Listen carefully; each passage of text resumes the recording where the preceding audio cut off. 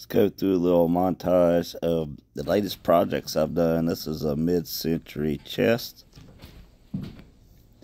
Found this at a thrift store. I think I paid 30 bucks for it. Decided to go with kind of a teal blue paint and painted the hardware gold. Doesn't really show the green as much in these pictures, but it was very nice. It was electric. I've done the same thing with this one. A buddy of mine found this in a place he was cleaning out. He just gave this one to me. Took and sprayed it. That electric teal blue again.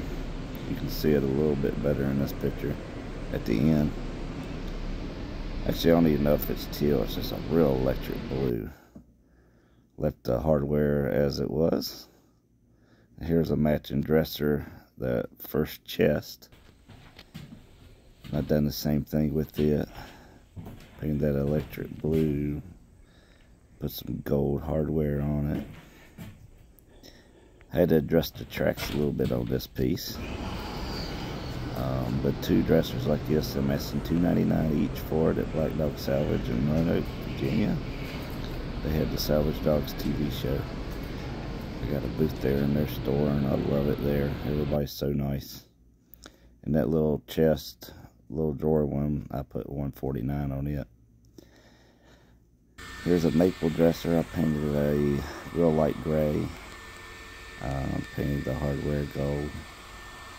Maybe I should have went black on this hardware. I probably will on the next one. I asked $1.89 for this one. Here's the matching chest for it, the same color scheme. Put $1.89 on this one also. This one's at my booth at Now Then Again in Salem. I love it there too. That's where I make most of my money at, is in Now Then Again in Salem, Virginia. And this buffet, it's a mahogany buffet that I bought. There at the store Now Then Again. I ended up painting this one white with gold hardware. Again, maybe I should have went with black hardware on this. You let me know. It has some chip pieces at the bottom.